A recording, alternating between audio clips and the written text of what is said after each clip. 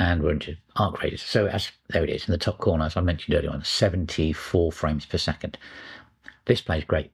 So 1440p, although it's washed out with my colours, it does work. It works really well. And it's the current game everybody's playing at the moment. So if you've got a B580 and you're on Linux or you're on a Marchi, then if you do that script, and you should get it, that should be fine. There are some caveats again. I've only tested this on a single screen, not multiple monitors, and it's not on a laptop.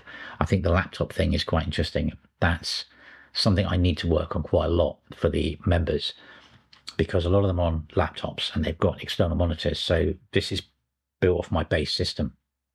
So what I'm going to do next really is get another monitor involved, which is a high refresh rate one, get that bit sorted, and then the laptop I'm going to have to wait and save some money up, get myself a cheapo laptop that's got an NVIDIA card in it, and an Intel discrete NVIDIA, and then a short an Intel or something like that as the other video card thing, so I can work out what's happening when it's detecting what driver it needs to put stuff on. I'm getting shot to shit here. Mind you, I've got a freeload out, haven't I? I get it though. Yeah, it's gone. There's another one. Yeah.